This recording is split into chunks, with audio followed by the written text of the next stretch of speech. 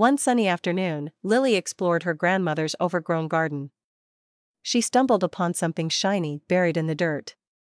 An old, tarnished fork. As she wiped it clean, the fork began to glow. To her amazement, it transformed into a tiny, silver-furred cat with bright blue eyes.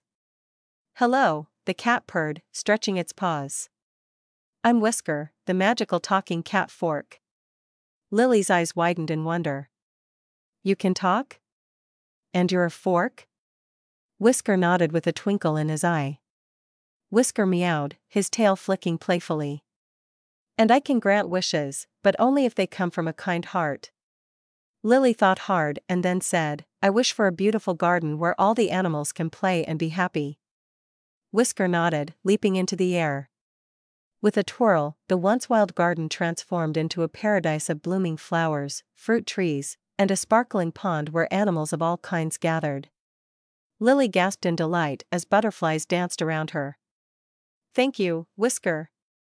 It's perfect." Whisker smiled warmly. "Remember, Lily, the greatest magic lies in kindness and love." With a soft purr, Whisker transformed back into a fork, waiting quietly for the next kind soul to find him.